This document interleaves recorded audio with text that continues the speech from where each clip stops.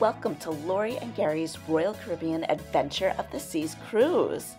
I'm doing something I've never done for our YouTube videos before, and I'm going to do this in voiceover.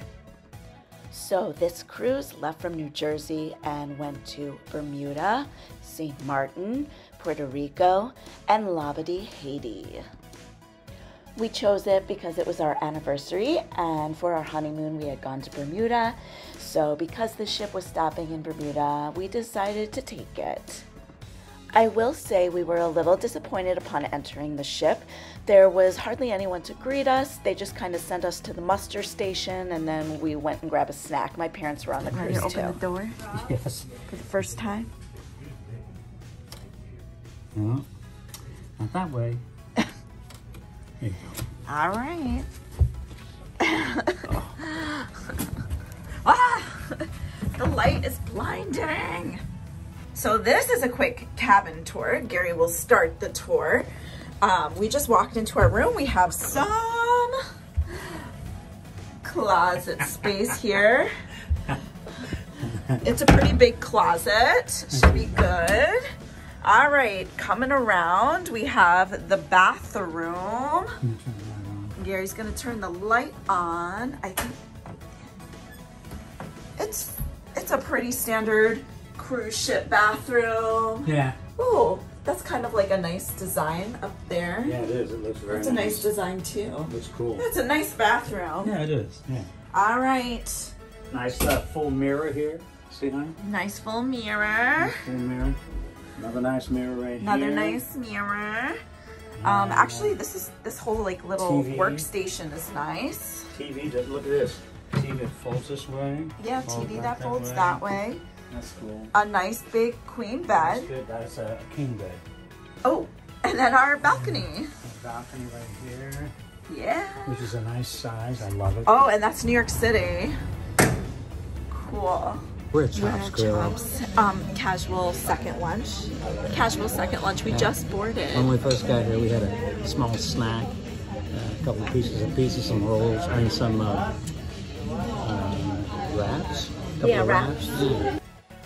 So side note, on this cruise we did get the unlimited dining package because we are both super food snobs.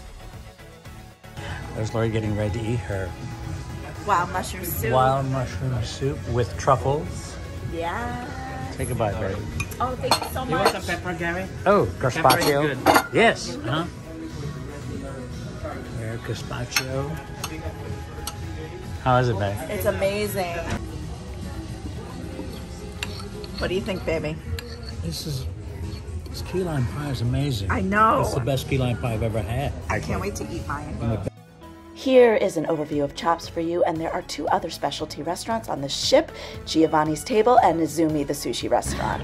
Gary, do you see something in the background? I see, wait. I see New York City. I think I see the Verrazano Narrow Bridge. The what?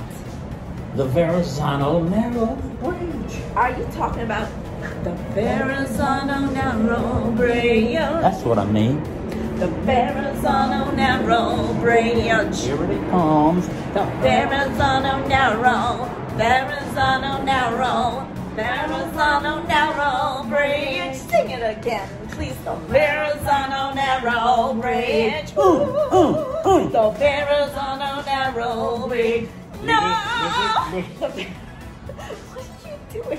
Verrazano Narrow Bridge. I see the moon behind it. Verrazano Narrow Bridge. We're on our way. You're gonna hit your head, baby. What do you mean? Baby, it's coming up. You're gonna hit your head. Oh, Oh my shit. god. Oh my god. Shit. Duck, duck, duck, duck. Wait, Baby.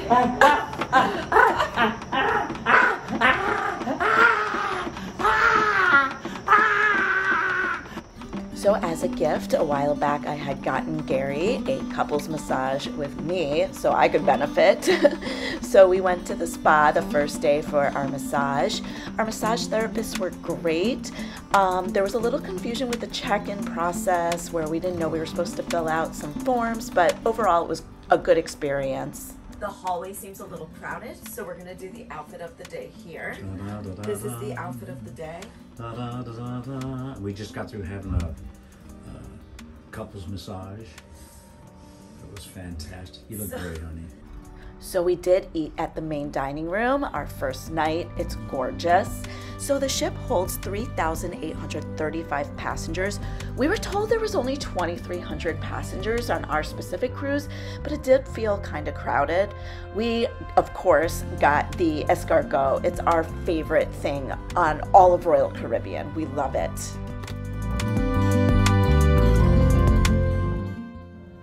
You're on.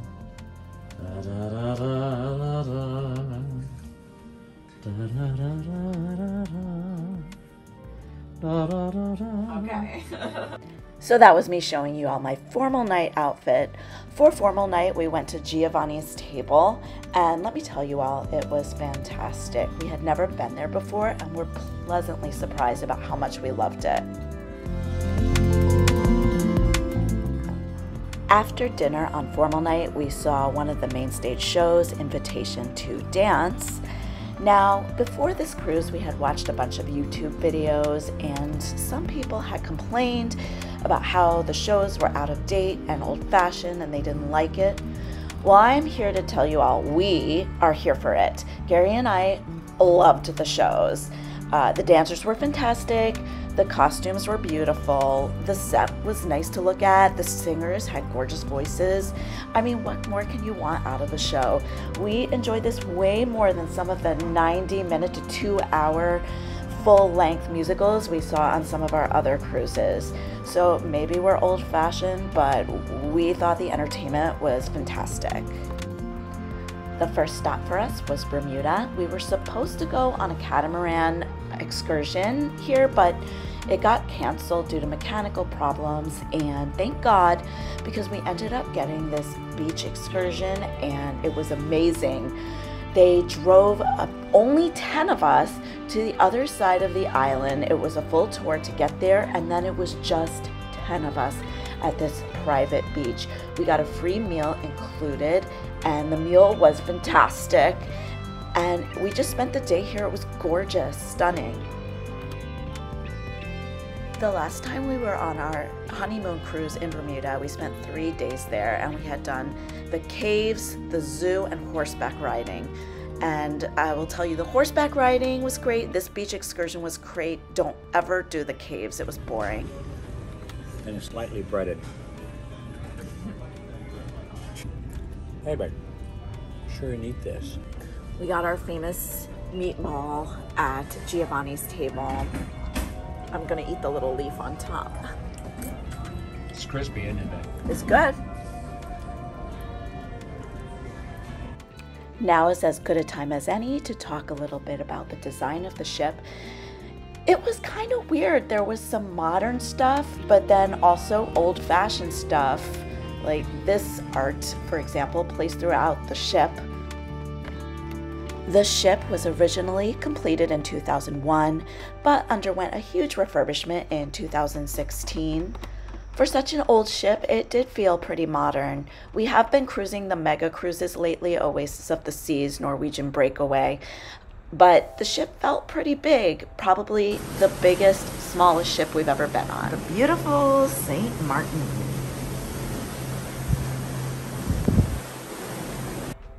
All right, please don't come at me today.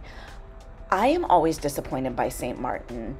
It looks beautiful, you think you're gonna have a great time, but every time we buy an excursion, we always seem to be disappointed. We did a beach excursion, I forget exactly what it was called, but there was a ton of hagglers on the beach. We were interrupted nonstop, we couldn't relax, it was dirty. Not the best day. Still nice to get off the ship. We do like the area right off the ship. It's a fun place to shop. But we were happy when the day was over and we were back on board, headed to Puerto Rico.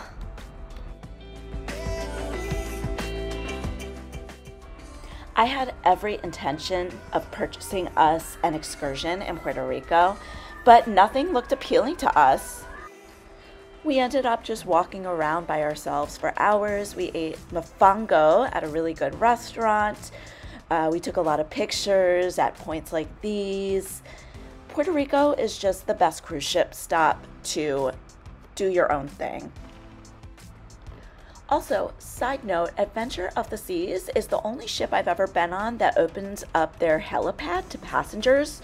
So we went to the helipad for the sail away from Puerto Rico, and it's super windy, but it was really cool to be there. You had great views of everything. So if you ever do an Adventure of the Seas cruise, go to the helipad for the sail aways. And always a crowd pleaser, this ship did have an ice show. We saw another ice show on Oasis of the Seas. This was very comparable. I would say the Oasis of the Seas ice show was a little grander, but everyone loves an ice show. Go see the ice show. And last stop for us on this cruise, Labadee Haiti, which is kind of like Royal Caribbean's private island, even though I don't think it's an island, it's just part of Haiti. Now I'm gonna level with you all. We had done Perfect Day at Coco Cay on our last cruise and literally had the best day ever. We did not like this quite as much, but we did do the zip lining, which was spectacular, and they don't have anything like the zip line at Coco Cay.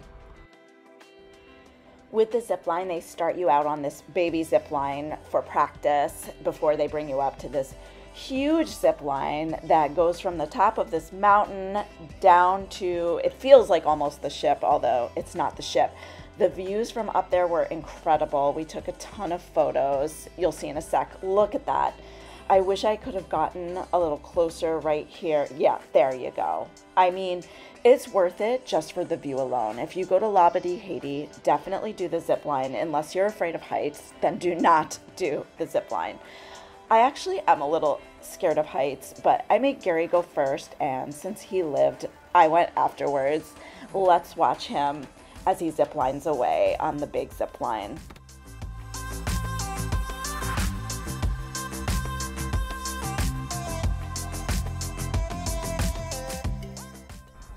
Now, some of you may ask why we did not like Labadee as much as we liked Coco Cay. And I'll say a couple of things. One, the music was so loud, there was bands everywhere, we couldn't escape the noise. And two, the food was not as plentiful. Those were the two major things.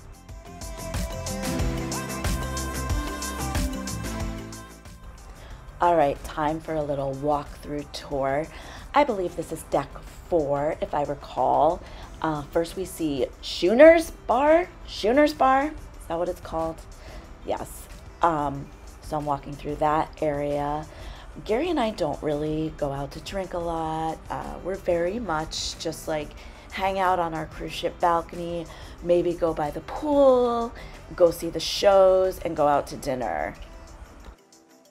One thing we are definitely not is gamblers, but I'm going to take you for a tour through the casino anyway, since you have to walk through it to get from A to B.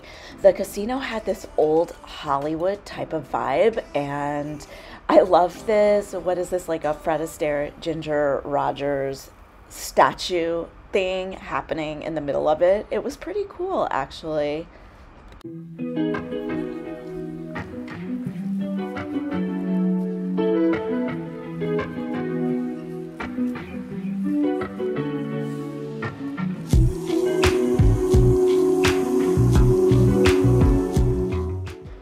So yes, that was the casino, more elements of old Hollywood with these posters. And as you exit the casino, you run into Boleros, another nightclub we did not frequent. We really tried to avoid crowds on this cruise. Normally, Gary loves to do the karaoke, but we just didn't feel comfortable singing. Again, even though the cruise was operating at only 2,300 people out of 3,800, it did seem pretty crowded. We are on the 3rd floor now, and this is the photography studio. And every single cruise, we are always suckered into getting one of those overpriced, expensive photos. And this cruise was no different. We purchased a $20 photo of us, and that's Studio B, where the ice shows are. Or sometimes they open it up so you can go ice skating as a passenger. And then going back to one of the upper decks, we have Johnny Rockets, which we did not go to. I think it's stupid to pay extra for something you can have at home whenever you want. And believe it or not, this was our 9th cruise. In all of our 9 cruises, most of the cruises have had miniature golf, but this was our first time actually playing miniature golf. It was in the middle of a sea day, and we noticed that it wasn't too crowded, so we decided to play. And it wasn't the most spectacular miniature golf course, but we had a lot of fun. Gary won, but that's okay. We had a blast. Saw another variety show on a sea day. It was rock themed. We loved this one too. It's only 40 minutes long, super enjoyable. And now, if you've seen any of our other videos, you know we hate, loathe, and despise the buffet. I woke up early one morning and took some video footage of the buffet for you, my people, out of the love for my viewers. I came to the buffet. We did not eat here at all on this cruise. On our last cruise, Oasis of the Seas, they still had a lot of COVID safety procedures in effect. They had servers serving you at the buffet, and that made it okay. But this cruise, all of those rules were out the door. I don't know how many hands were placed on those tongs before they were used, but it's just not for me. It just did not seem sanitary, and it was often way overcrowded. This was the last day of our cruise. I've noticed that the last day of a cruise that goes back to New York is often very gray. This is the solarium. We spent a lot of time here. Even the solarium on this ship was a little too small. It often felt crowded. So wrapping up this vacation, I did want to say we had a blast. There were little problems. The ship felt a little understaffed. For example, our bathroom broke one day, and it took us hours to get in touch with someone to fix it. Hopefully these are just little things happening from the cruise ship industry coming back after COVID. But I do recommend this cruise. Let me know in the comments what you thought of the voiceover aspect of this video. I love hearing your opinions, and I hope you get to cruise Adventure of the Seas too one day. Happy cruising!